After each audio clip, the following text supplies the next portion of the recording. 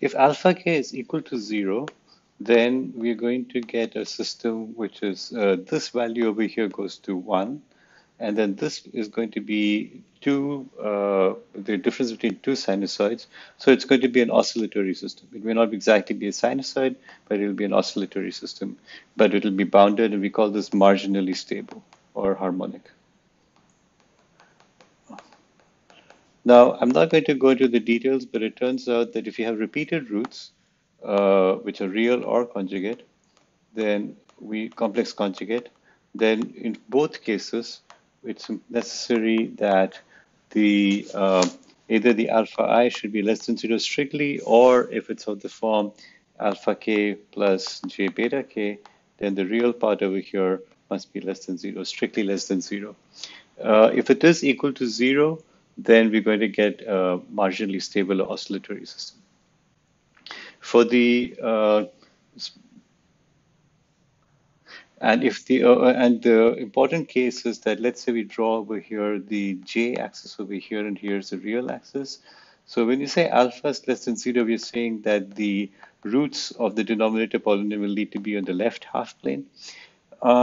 If you have roots on the complex conjugate roots like this, these are going to be sort of on the plus minus j value. So alpha is equal to 0 and beta is equal to plus minus something. So this is going to be beta, j beta, sorry, and beta k, and this is going to be minus j beta k.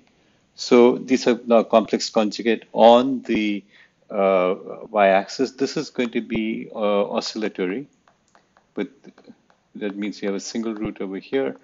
And on the other hand, if you have repeated roots, which are one on top of the other, like this, then we're going to get a system which is going to be unstable. So with complex conjugate roots, if you have a single pair of roots that are on the y-axis, on the j-axis, then it's going to be marginally stable. But if it is repeated, then it's going to be unstable. So if we have the following situation, we could have g of s has, which is its denominator polynomial, which is d of s, let's say, has complex conjugate roots that look like this, plus minus j beta k. And it's subject to an input which has R of S, which also has roots at plus minus j beta k. Then what's going to happen is that Y of S, which is given as G of S and R of S, is now going to have repeated roots that are going to be on the y-axis, and this leads to instability. It's an unstable system.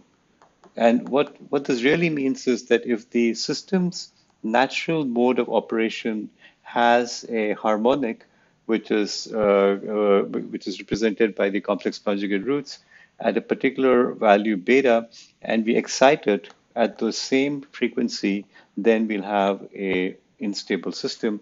And in fact, this is exactly resonance. So to sort of intuitively think about it, imagine that you have a swing, and that swing is swinging from side to side like this. So it has a certain natural frequency. The natural frequency corresponds to the length over here. So if you know the length, you know the natural frequency of the swing. And if it's subject to an input such that you push it just at the right time, what will happen is that you're causing an input R of S, which is matched to the natural frequency. And then at that point, Y of S is going to become Y of t is going to become unstable. I mean, essentially, you can push the swing to its operating limit, which would be all the way to the, well, it depends on whether there's a ceiling or not, but it can essentially oscillate very wildly. So we want to avoid this generally speaking, but in some special cases we do want it, and that's when we want to tune a system so that it's oscillated, so that it's tuned to the input frequency. So if you have a radio that you want to tune, you choose its roots GS such that it is going to be excited by incoming radio waves at a particular frequency, and then due to resonance, we will find that even a small input is going to lead to a very large output, which is precisely what we want. So the theory of instability actually becomes the theory of tuning when applied to this kind of electronic system.